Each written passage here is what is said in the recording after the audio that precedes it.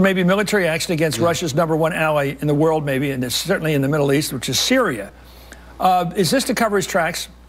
Well, that'd be the wag the dog scenario, right? And perhaps... No, I mean, it covers tracks mean, you think I'm in bed with the Russians? Yes, right, yeah. And it would distract from the investigation and would show I'm not in bed with the Russians. I can launch strikes that are inconvenient and may even end up killing some Russians.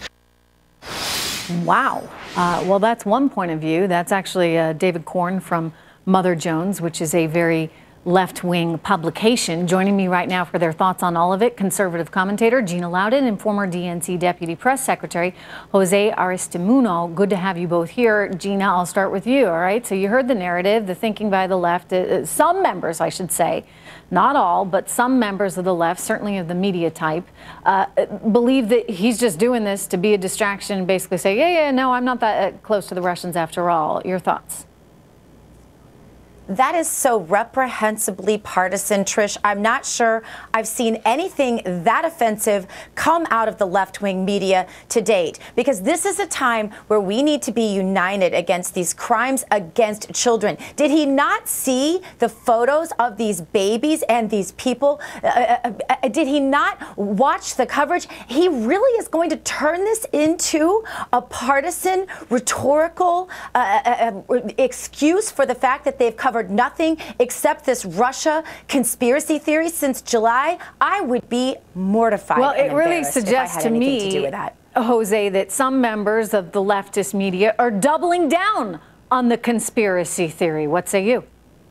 Look, you know, one thing that is important, and I'm happy, I'm glad that President Trump took this action. You know, maybe he took a cue from Hillary Clinton, who said the same thing a few hours before. And look, what's happening in Syria is devastating. I'm happy that he acted, but if we are to continue doing using military force, then Congress needs to be consulted. So you don't agree with David Corn's theory then from Mother Jones that perhaps this was all done to be a distraction and basically prove to people that you know, he's not as close to Russia as some have said? I mean, that's a pretty insulting thing for someone to even insinuate, Jose. We should have an independent investigation on the connections with the election in 2016 with the Russians. We ought to continue that investigation. But look, the important thing here is that President Trump acted presidential, and I'm happy that he did so. But look, we got to remember. Can we cut that sound right now of Jose saying that that President Trump acted presidential? We're going to keep that. I'm gonna play that one for you. That's all right. From time to time. But to your point, yes, he acted presidential, and you as a Democrat can say that. I can say that, but I will also say that there are pages and pages of tweets out there when President Trump, or candidate Trump at that time, said that we shouldn't do anything in Syria. So what is very concerning to me, Trish, is that this is a person that one day says one thing and another day says the next. Why do you think he changed his mind? I'm going to ask Gina that question. I mean, do you think it was what we saw, those atrocities?